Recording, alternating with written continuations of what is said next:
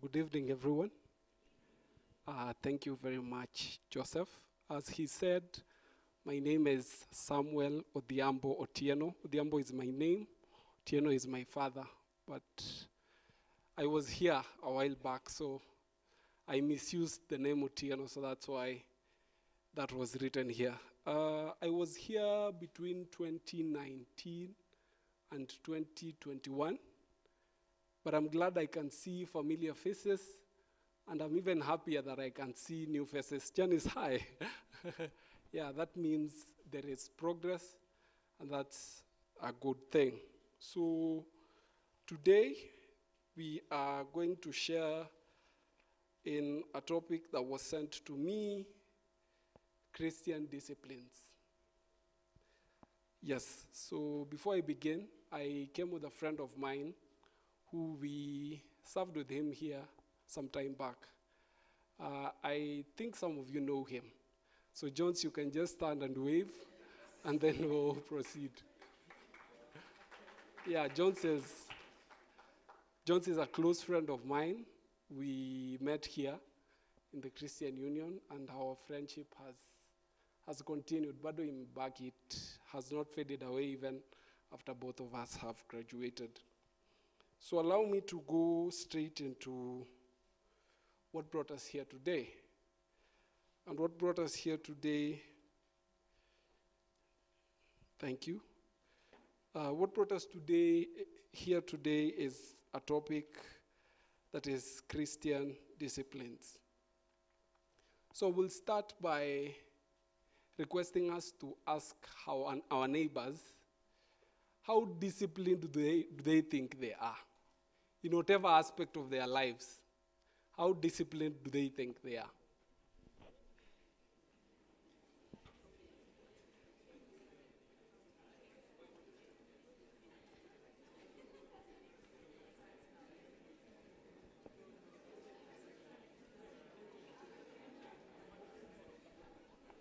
Okay, all right. Allow me to cut you there. Let not the conversation go on throughout the night. But I think the fact that we have managed to come to a midweek service shows some level of discipline. Lakini usijipige kifua. We are going to be humbled in a short while about probably how indisciplined we are. Or even if we are disciplined, maybe we do it for the wrong reason. So I'm going to handle this topic under a few guides. And for those who are just taking notes, I'm going to look at basic Christian disciplines and their significance. I'm going to look at the need of having a disciplined Christian life. And I'm going also to look at disciplines as being a means and not an end in themselves in the Christian walk. And lastly, I'm going to look at the gospel of Christ in the light of all this. So I'm going to combine the last two. Yes. So I looked up the definition of discipline without the word Christian in it first, so that I would just have a glimpse of what discipline is. According to Merriam-Webster Dictionary, it says that discipline is training that corrects, that molds, and that perfects the mental faculty and moral character. Training that corrects, that perfects the mental faculty and moral character. There was an army general called George Patton, and this is what he says about discipline and obedience. He says that all human beings have an innate resistance to obedience. Just take a moment and process that. That all human beings, sisi wote wenye tumeka hapa, we are innately resistant to obedience. And discipline removes that resistance, and by constant repetition, it makes obedience a habitual and subconscious, and self-respect grows directly from discipline. That all of us, as we are seated here, innately from birth, we are resistant to obedience. And only discipline can correct that. And I also looked up some areas where discipline is a way of life. One of them, which is very common to us, is the military. In this country, we refer to the military people as what? As disciplined forces. But they have been doing things that in the last few weeks, I don't want to ruffle a few feathers, allow me to pass that. Another place is sport. I believe a few of us here play sport, and it requires us to train regularly, if not daily, so that at least you are able to be fit, so that if it's a football match, you don't pass out before the 90 minutes. And that requires just a lot of discipline. And then what we are handling today that also requires discipline is religion. And there is Islam.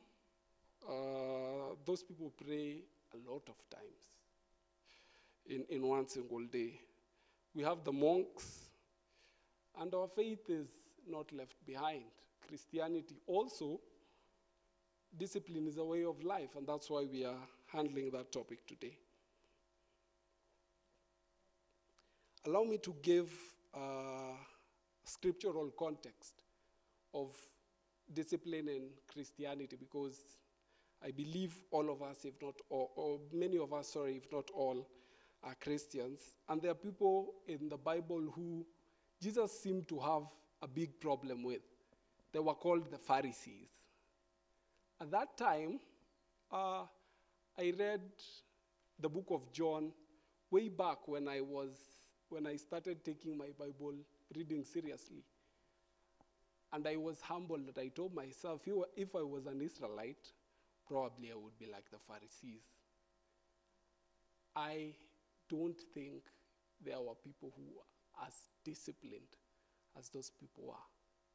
Unfortunately, they were using their discipline to show people that they were disciplined. They were just being disciplined for the sake of being disciplined. There was no reason behind their discipline. Matthew chapter 23, verse 27, when Jesus was addressing them, he told them, "Woe unto you, teachers of the law and Pharisees, you hypocrites! You are like whitewashed tombs, which look beautiful on the outside, but on the inside are full of the bones of dead and everything unclean. In the same way on the outside, you appear to people as religious, but on the inside, you are full of hypocrisy and wickedness." So that is the unfortunate end of people who seemed disciplined, but their discipline, unfortunately, did not have value. So now what are Christian disciplines then? I also found a definition of Christian discipline, and I'll read it twice for those of us who are writing. So this is what Christian discipline is. Christian disciplines are a product of the synergy between the divine and human intervention. Christian disciplines are a product of the synergy between the divine and human initiative, and they serve as a means of grace. I hope you're noting the difference between my first definition of discipline and my other definition of Christian discipline. This one is a product of synergy between the divine and the human initiative, and it serves as a means of grace, not a tool of shaping. It is a means of grace so as to bring our personalities as Christians under the lordship of Christ and the control of the Spirit. Allow me to read it again. The Christian disciplines are the product of a synergy between divine and human initiative, and they serve as a means of grace so as to bring our personalities under the lordship of Christ and the control of the Spirit. By practicing Christian disciplines, we place our minds, our temperaments, and our bodies before God to seek his grace of transformation. So there are people among us, or let me not say people among us, let me say there are people who consider themselves as disciplined in the Christian way because outwardly they portray certain things. I don't know if you've seen such people. Let me give my example when I was a new Christian. Part of my Christian development happened here, and I'm glad that it did. And when I was first year, second year, I would meet people who had read scripture properly and people who would pray well. And when they would speak, scripture would just ooze out of their minds. I don't know if you've met such people. They have spent so much time with the word that you are happy and you desire to be like them. But what I learned about preparing this was that unfortunately, desiring to be like them is the wrong motive. Because if you are already like them, if you have the entire scripture mastered in your head, then you're already like them. But what is the reason behind why you want to be like them? And we'll look into that in a short while. So Christian disciplines, just like any other disciplines, require us to spend time. There is a saying, an inner saying that me and my friends have, that you have to pay your dues. You have to spend your time. I'm a creative. I don't know if there are other creatives here, but in the creative circles we say you have to spend 10,000 hours so that you are as good as you should be. Good news, you don't have to spend 10,000 hours as a Christian. You just have to spend a bit more. You have to spend your entire life, fortunately, being a Christian. It does not end at 10,000 hours. But what I'm trying to say with that is that whether personally or corporately, you have to spend a lot of time so that you cultivate this Christian discipline. And we'll look at the reason about that in a few while. What I'm saying is also backed up by scripture. Hebrews 12 verse 1. I just hope that you're also able to see the verses here because I'm not looking behind, but I hope they will be projected here. Hebrews 12:11 says this. The discipline seemed pleasant at the time, but, sorry, let me take it again. No discipline seems pleasant at the time, but painful. Later on, however, it produces a harvest of righteousness and peace for those who have been trained by it. So this is also something that struck me about Christian discipline. In as much as it is painful at the time you're doing it, but it is very beautiful because it produces a result of righteousness for everyone who has been trained by it. So what are some of the reasons why we as Christians practice discipline?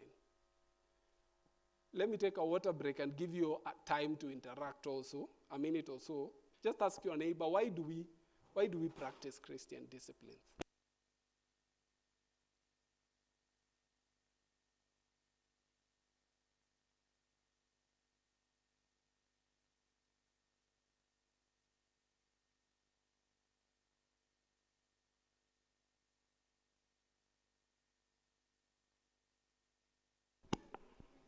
All right, my water break is over, so that means you stop talking. All right. I'd like to hear a few responses of what they have said. The good thing is that I know some people in the congregation, so if I don't get responses, I'll just call some of you. But in kindness, I'm just asking for a few responses. Yes. What have they said that are some of the reasons we practice Christian discipline?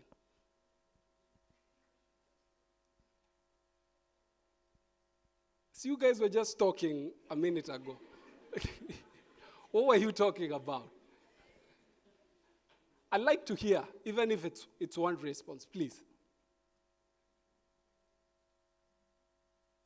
All right. Okay. So,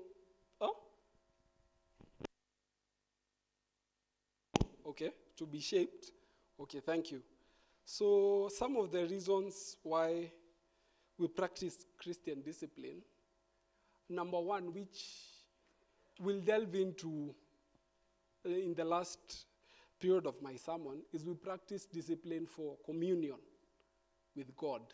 We practice discipline, Christian discipline, that is, for communion with God. Secondly, we practice Christian discipline to become like Christ. Christian discipline. We practice Christian discipline to become like Christ. And thirdly, we practice Christian discipline to be pruned. And pruning, what does pruning do? Pruning teaches us to leave some bad behaviors we have for the better. And it enables us to live a productive faith. I've been made aware of your theme text this semester, which is John chapter 15. Sindio? Yes. And in the same way, just to emphasize my last point on being pruned, John 15, 1-5 says this: I am the true vine, and my Father is the gardener. He cuts off every branch in me that bears no fruit, while every branch that bears fruit he prunes, so that it will be even more fruitful. So Christian discipline prunes us, not just for the sake of pruning us, but so that we would be more disciplined. And then, there is also one major reason I found as to why not to practice Christian discipline. So if you are practicing Christian discipline for the reason I'm going to say, then you're not doing it for the right reason. So we do not practice Christian discipline so that we seem spiritual like the Pharisees. It's like washing outside the cup and the inside is very filthy. I know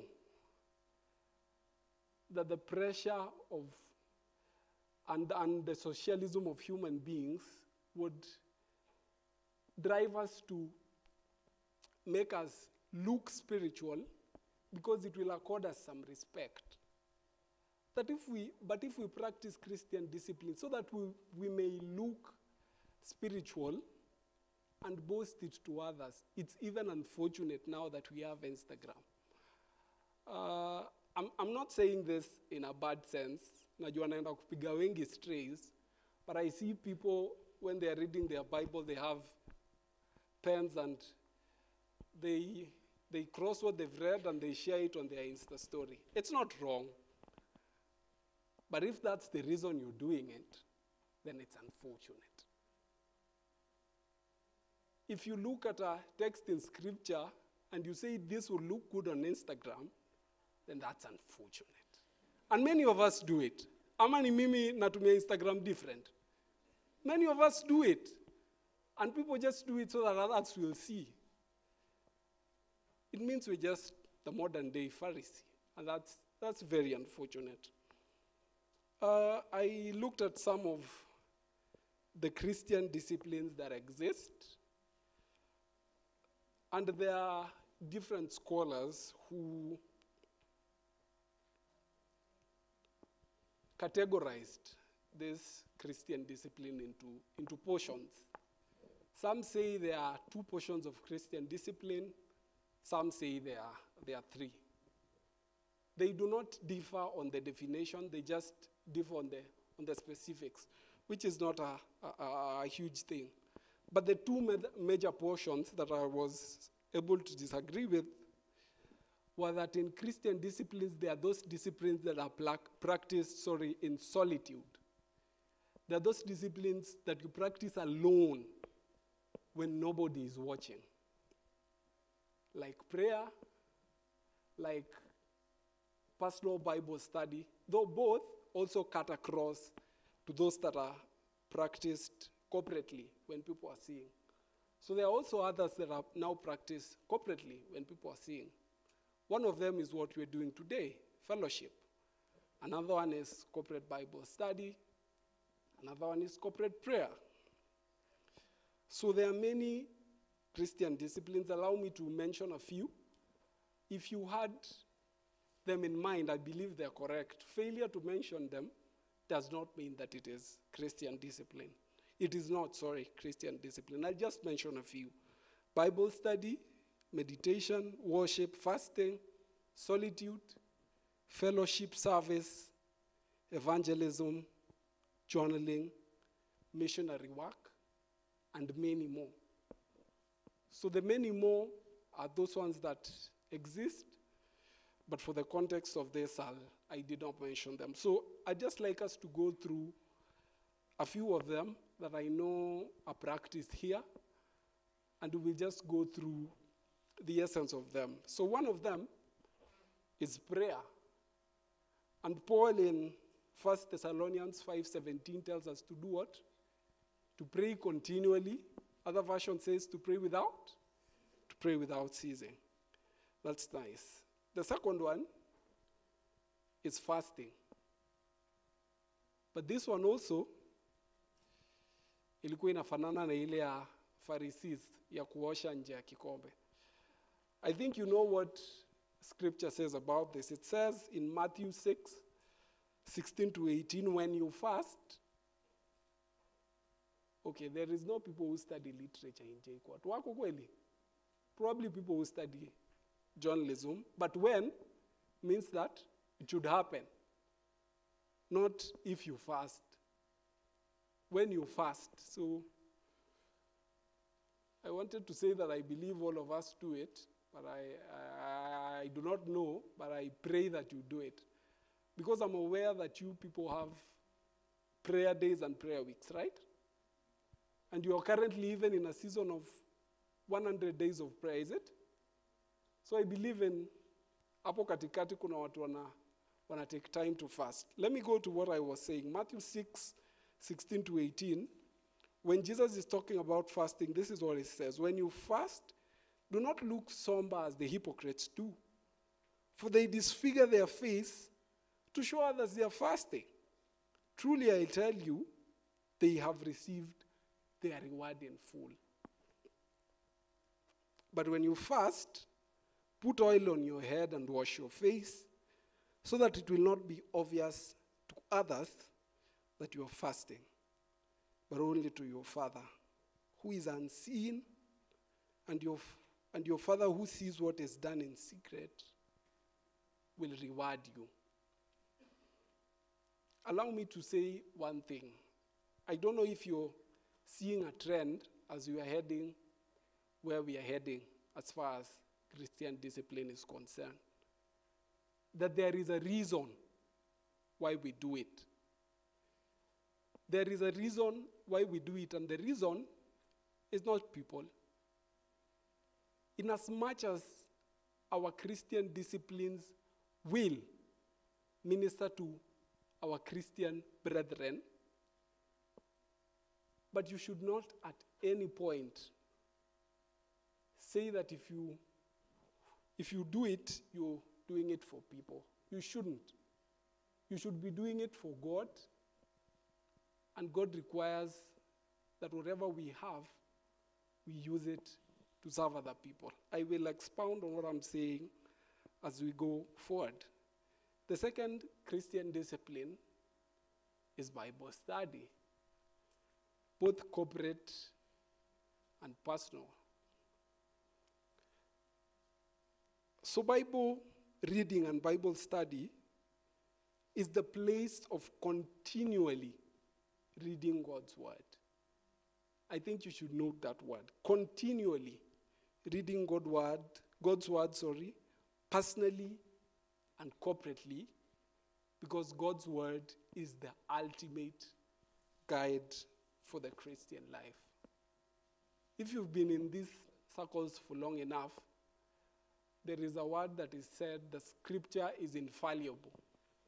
I will let you look for that meaning by yourself. But Joshua, in Joshua 1:8, this is what he says about that discipline, that keep this book of the law always on your lips, meditate on it day and night, so that you may be careful to do what? To do everything that is written in it. So the reason we read the Bible is not to look well read. We read the Bible so that we do what is written in it. And then we will be prosperous and successful. Scripture talks about a person who knows the word and does not do it. And what does Scripture compare them to? A man who looks at himself in the mirror, and then after they have looked, they forget. And that's unfortunate. In the same breath of doing what is written in Scripture, Psalm 119, verse 11 says, I have hidden your word in my heart so that I will not sin against you. The other disciplines that I combined, which are 3 of them. 1 is fellowship, 2 is service, and 3 is accountability. So fellowship, these are avenues where we meet, we worship, and we share in the breaking of bread and encouraging one another in faith. Hebrews 10:25 tells us that not giving up in meeting together as some of you are in the habit of doing, but encouraging one another all the more as you see the day approaching. We have another discipline that is service. This is where we serve the body of Christ, which is the church, with our gifts and our abilities and our time and our resource. And I've seen many of you do it here. You serve by serving in the music ministry, serving in the Sunday school ministry, doing design, doing sound, doing evangelism, all those things. And when you're still a student, I would highly advise that you at least plug into a ministry or 2, or even 3 if you can, because you will really be built as a Christian. Ephesians chapter 4, verse 11 to 12 says this, that he gave some apostles and some prophets, some evangelists, some pastors and teachers for the perfecting of the saints, for the work of ministry and edifying the body of Christ. And also Ephesians 4:16 just gives a glimpse of how we are different parts of the body of Christ, but we are fitly joined together so that every ligament would supply, so that, just allow me to read it, from the whole body, fitly joined together and compacted by that which every joint supplieth, according to the effectual working in the measure of every part, maketh increase in the body, edifying itself in love. And the other one is accountability.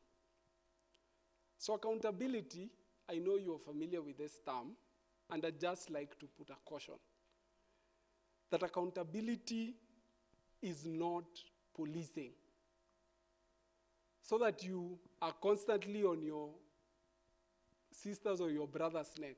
Mazee umekuwa wapi? Mbona hujaniambia kitu ulifanya leo? Unasoma text gani? Jana si uliniambia unasoma Ephesians. Mbona leo uko Revelation? It's not policing. That is not what accountability is. Ati si nilikuwa na Mwangi jana. Mbona leo uko na Ken? Accountability is not that.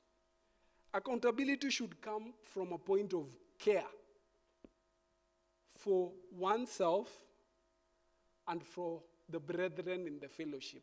That is where accountability should come from. So that if I am truly concerned with your scripture, if I am truly concerned with your mannerism, if I am truly concerned with your life, That is where accountability comes from. And even when I am sharing, even when I am seeking to share, I am not getting information from you so that I will shame you. I am getting information from you so that if there is anything wrong or if there is anything that is good, I pray with you so that God will continually guide you. James chapter 5, verse 16 encourages us to actually develop this discipline. It says that therefore confess your sins one to another and do what? And pray for one another. So it comes from a point of care. We are not policemen for each other. We are brothers and sisters, and that is where accountability should come from. It also says, as it ends, that the prayer of a righteous person is powerful and effective. So I want to go to the last two parts of the sermon, and I would like the person projecting to assist me and put Ephesians 2. I'm going to read from verse 1 to 9.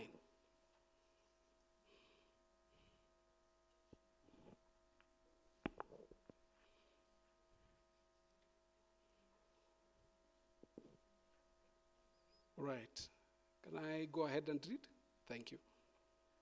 Ephesians 2 from verse 1 to 9 says this, that as for you, you were dead in your transgressions, in which you used to live when you followed the ways of this world and of the ruler of the kingdom of the air, the spirit who is now at work in those who are disobedient. All of us who lived among them at one time, gratifying the cravings of our flesh, following the desires of our thoughts. Like the rest, we were by nature deserving wrath. But because of his love for us, God, who is rich in mercy, made us alive with Christ even when we were dead in transgression. And it is by grace that you have been saved. And God raised us up with Christ and seated us with him in the heavenly realms in Christ Jesus, in order that in the coming ages he might show the incomparable riches of his grace, expressed in his kindness to us in Christ Jesus. Again, for it is by grace that you have been saved, through faith, and not from yourselves. It is the gift of God, not by works, so that no one can boast. When I was thinking about the connection of Christian disciplines and scripture, the first thing that came to mind was Timothy 4.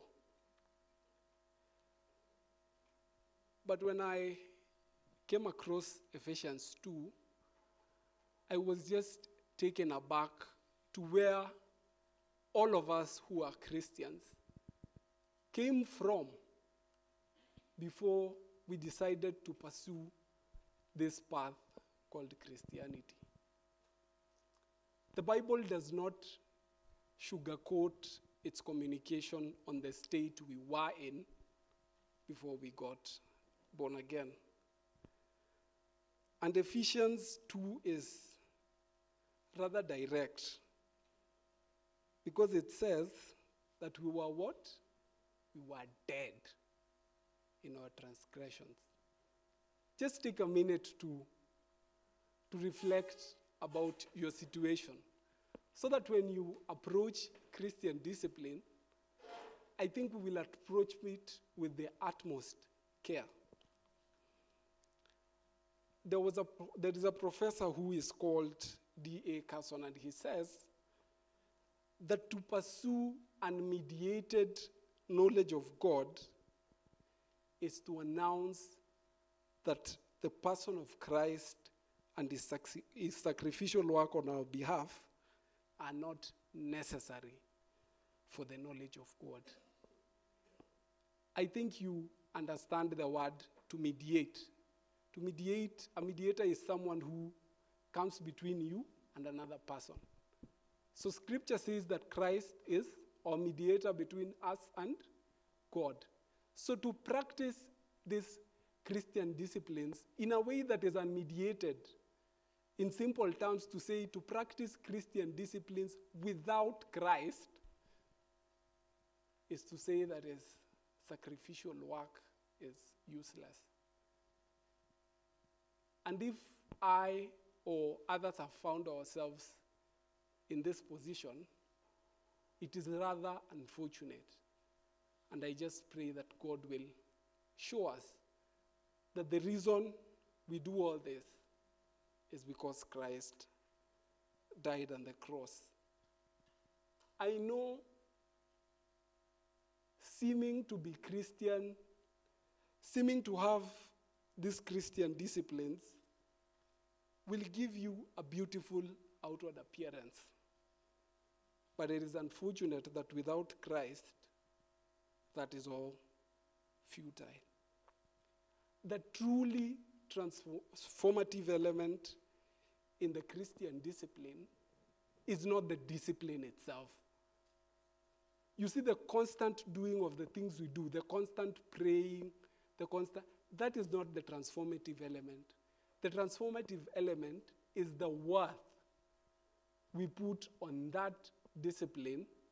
That is what transforms us. You should pray daily. You should read your Bible daily, because reading your Bible daily is important. You should place a lot of worth in whatever you're doing. I know many a times, and personally I have also been caught in that trap, that sometimes when you do something continuously or repeatedly, inakuwa kama normality, si ndio? So that hata kama hujasoma Bible, you're like, nitaisoma jioni, just to check a box. But 1 Corinthians 10:12 tells us that if anyone thinks he stands, let him check himself, lest he falls. If any one of us thinks, because tunaweza kuwa tumeifanya several times until we think we are on the right path. But I would advise that regularly we should have an introspect, and that is why accountability is important to oneself and to the body of Christ. So that when we think we are in the safe path, let's just check ourselves to ensure that we are not shaken. Because we have mastered these things, and I know many of us have. I know there are many of us in this congregation who pray for long hours. I know there are many of us in this congregation who have read the Bible several times. But we should not forget that it is God who enables us to do this. We do not do this in our own power. And scripture says that in Philippians chapter 2, verse 12 to 13. This is what Philippians 12 to 13 says. Therefore, my dear friends, as you have always obeyed, not only in my presence, but now much more in my absence, continue to work your salvation with fear and trembling. For it is God who works in you to will and to act in order to fulfill his good purpose. We do not practice these Christian disciplines because we are capable. It is God who enables us to do it, and every time in humility. Whether we think we stand, we should constantly go in acknowledgement just to realize that it is God who enabled us. You can project Ephesians 2 as I conclude. So there is something, I think you've had a sermon on it called justification. Does anyone know what the word means? Okay. But I believe some of us do. So when I was reading Ephesians 2, justification is where all of us come from. All of us were sinners by default. I think we believe that. It's unfortunate if you believe that you were born a good person. We are not. We are born sinners from birth. But Christ, through his grace, as Ephesians says in Ephesians 2 verse 8, it is by grace that we have been saved through faith. So we have been saved by grace, and then we believe, and it is not of ourselves. It is the gift of God himself. So that even as we practice our Christian disciplines, it should root from a point that we know that Christianity in itself that we get to enjoy is actually a gift. I think we should even be thanking God continually for enabling us to see ourselves as the sinners we are and going to him in faith so that he sanctifies us. So justification, as I said, is a free gift. There is a verse that qualifies it that I will not read, but you can just have it down for your notes. It's all right. It's 1 Corinthians 6, 8 to 11. And then, after justification, there is another word called sanctification. I also hope that you have had a topic about that here. If not, I'm very sure it will happen before you get to leave this place. But sanctification, because it is continuous, now sanctification is the path that enables us to practice all these Christian disciplines. The process of sanctification enables us daily to be like Christ, and then in the end, when now we will be given new bodies that will not struggle with praying for 1 hour, we will be glorified. So justification is where we came from, and then sanctification is the path where we practice our Christian disciplines. And as Ephesians says, as Ephesians says, we were saved by grace, and we did not do anything to be saved.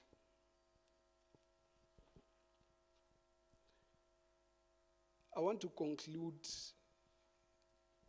by saying this, that Christian disciplines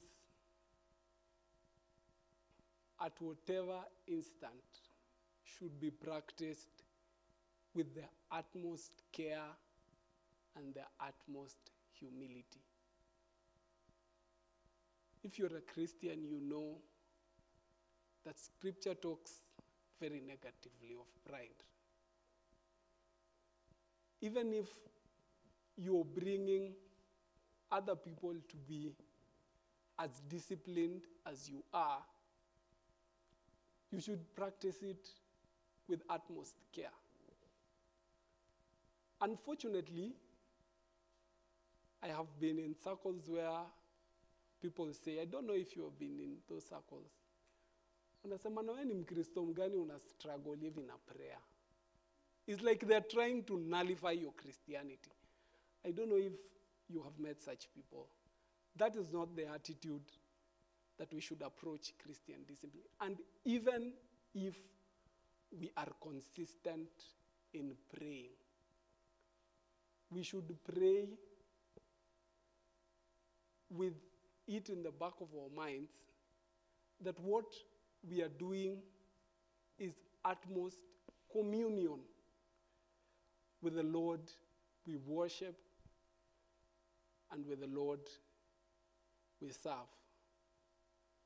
And my prayer for every one of us, including myself this evening, is that as we practice these Christian disciplines. That the Lord will prune everything that is wrong in our lives, and he will continually make us be like himself. Let's pray.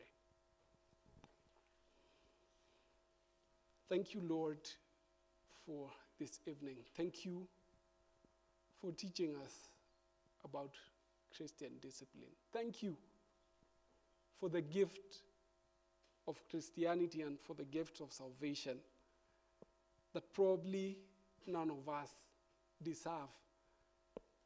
Because in our own life, we are wretched. In our own life, we are messed up.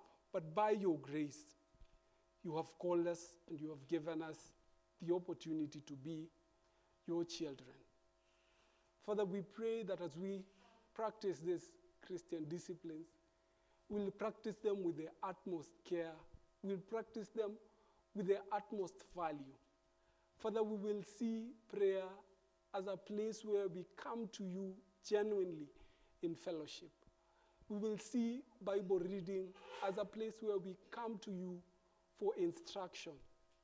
And as we do all this, O Lord, we pray that you may enable us follow your precepts and be like you, so that when we are glorified in the last day, we will worship in your presence and we will see you as you are, for the glory and for the honor of your name. We thank you, we adore you, and we bless your name. In Jesus' name I pray, trusting and believing. Amen. Thank you very much.